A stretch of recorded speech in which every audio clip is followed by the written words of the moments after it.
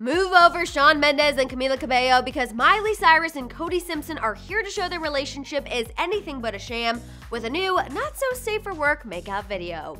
Yep, one of the scariest things to happen this Halloween if you ask me, and that's just the first post. I'll fill you in on the latest Miley and Cody news right now, so stay right here. How's it going, guys? I'm Madison Hill. I guess the only way to prove your relationship isn't fake these days is viciously making out on Instagram. Great! I'm gonna get to the latest with Miley and Cody here in just a second, but first, please give this video a share, double check you're subscribed, and don't forget that notification bell.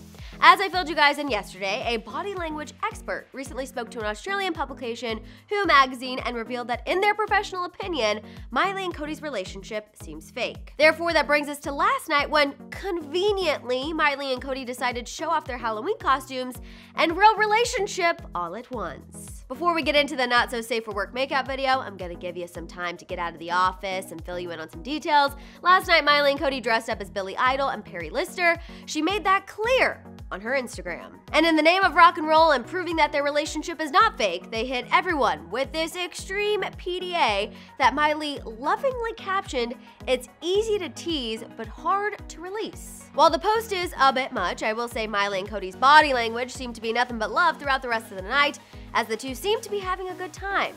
I don't know if it necessarily helps people feel like this is less of a clout-chasing relationship, but hey, at least Cody seems to be enjoying every minute regardless. Alright, you guys, I'm ready to hear your thoughts on this one. What was your reaction to Miley and Cody's extreme makeout video? Was it better or worse than Shawn and Camila's? Let it out down below. For more celeb news, check out today's Morning Tea. We will be back live on Monday at 8:30 a.m. Pacific Standard Time. In the meantime, shop the Hollyscoop store and make sure you're subscribed.